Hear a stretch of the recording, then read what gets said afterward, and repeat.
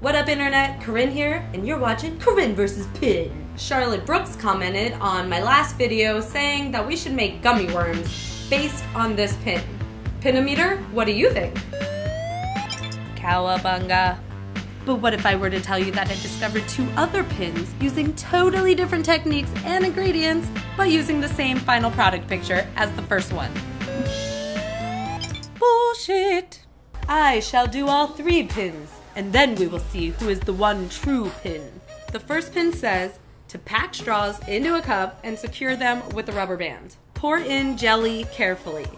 P.S. Jell-O is a brand name of a thing that many other countries outside of the United States refer to as jelly.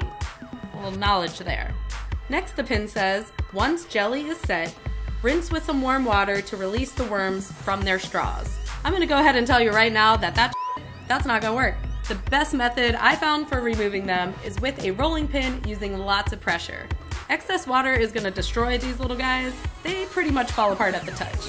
I also found that putting some parchment paper down before rolling them out and also wiping the straws down with a clean towel really helped the process, but even then, they still didn't stay together very long. Pin number 2 calls for less water to be mixed with the Jell-O, which theoretically would help, but this method of placing straws in the Jell-O is just ridiculous. I mean, come on. The straws float in the Jell-O. You float straw! You have to spend a bunch of time squeezing the air out of them whilst filling them with liquid. Also dyeing your hands at the same time because you forgot to wear gloves. Long story short, this method also doesn't work. Upon further research of pin 3, I found what I believe to be the original post that this here final shot is from on Instructables. The original recipe calls for heavy whipping cream. Where was that before? I don't know.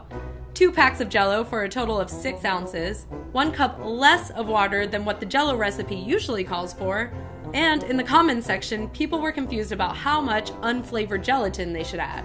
There were others who said that they used all 4 envelopes within this package and it worked for them, so that's what I'm gonna do. This post also explains the mystery behind the 2 colors in the worms. After the liquid cools, you're supposed to add 3/4 of a cup of heavy cream. Duh! Mine curdled right away and it was really gross and it smelled kind of like warm dairy, but whatever. I stirred it up and into the milk carton straw holder thingy it went.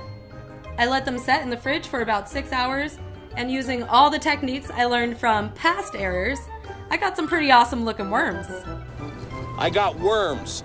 The author of the original post not only recommends eating these little worms, but putting them in a bowl in the fridge to scare housemates. The amount of gelatin that is in these things is pretty scary.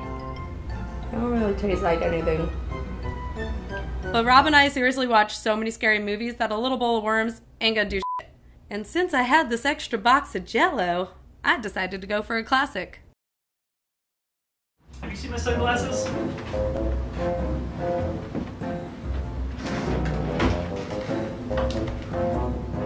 Can you check in the room? I'm gonna go check in the car. Have you seen my keys? Alright, I can't find my keys or my sunglasses. Oh, come the f*** on, really? Mwah.